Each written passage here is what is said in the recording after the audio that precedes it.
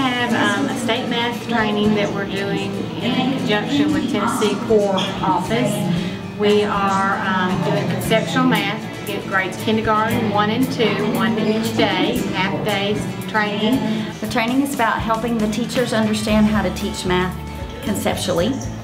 We found some materials that have helped us to do that. So part of the training is helping them learn how to use the materials, how to set up the structure of their classroom in a different way, and kind of change their philosophy about teaching math.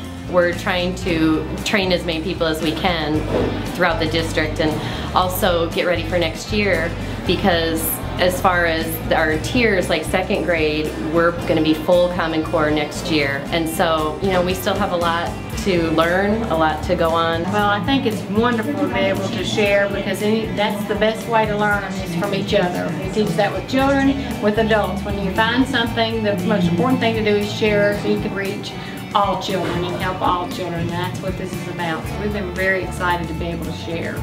It's wonderful. I mean, it makes me feel proud to teach at this school, and I know what we're doing is really going to make a difference for the kids. It's different than we've been doing it for a long time, but it works, and so I'm really excited about it.